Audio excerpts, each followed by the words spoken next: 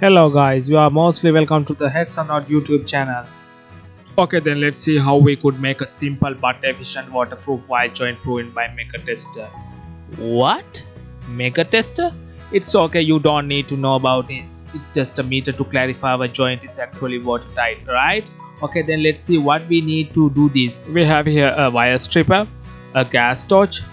Once again, are you kidding me? It's okay, you are well okay with the simple lighter. And again we have here some heat sleeving. I have both type of heat sleeving. One is transparent and other one is non-transparent. You are okay with what you have. And here again we have some glue gun and some lead if you need to solder the joint, and actually you need a wire.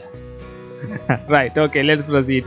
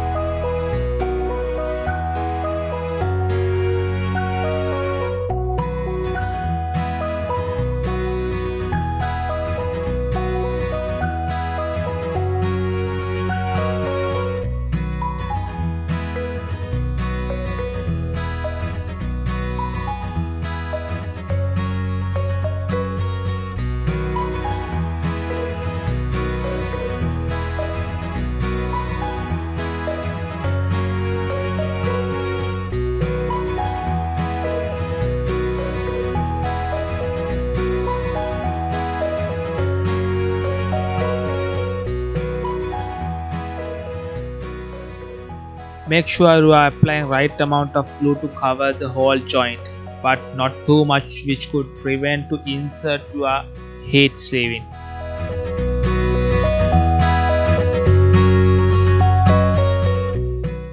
Confirm that you have covered the total area.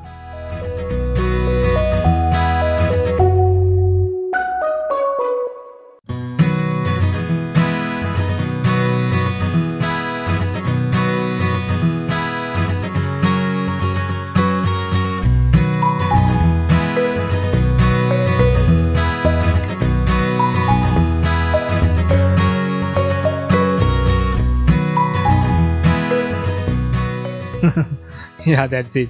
It's the gas torch. You can simply use a simple lighter to achieve this. Make sure you do not overheat, unless otherwise the heat sleeving may blow up and glue will be returned to out.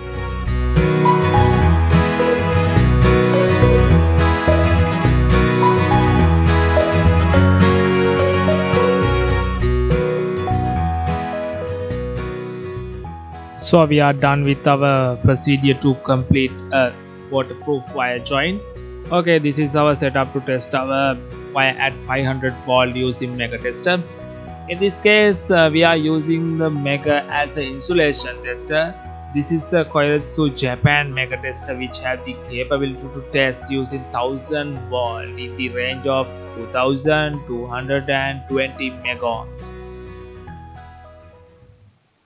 Mega's two probes are connected to the green and white end-to-end crocodile clips.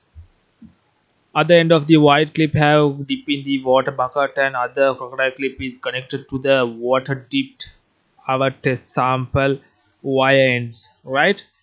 So let's start our testing procedures. Let's see, check it with the 20 megohm. It's a all load. That must be 20. It must be greater than 20 megohm, so we set it to 200 ohm. It's same result, so let's change it to 2000 megohm.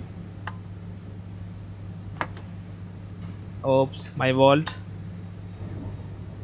It's same result. That means the insulation is greater than 2000 megohms. It's almost isolated from the water. So let's drop our probe to the water. Oh, you get 0 megohms. That is the connection is almost connected through the water. Let's check it again when we remove the other probe from the water. It's also same result, right? Hope you have enjoyed our video. If you do, please subscribe to our channel and click the bell icon to get the latest updates from our channel. Okay, then let's meet with another video and have a great day.